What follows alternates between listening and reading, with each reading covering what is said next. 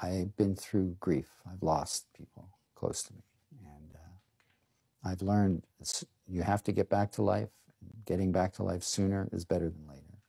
It's funny, talking to Kim Thile the other day, and we were talking about loss. And, you know, he was so wonderful and conceptual, and he's really quite a deep-thinking man, a lovely man. And in the moment, talking about my losses, I had totally forgotten about the profound loss that he had experienced in Chris Cornell. And after the show, it was blatantly obvious to me I was being, you know, one-sided in that conversation, and I should have been more empathetic to that fact. But I think, you know, a lot of these bands like mine, like Rush, have lost people, and their reaction is very interesting, and it tells a lot about themselves.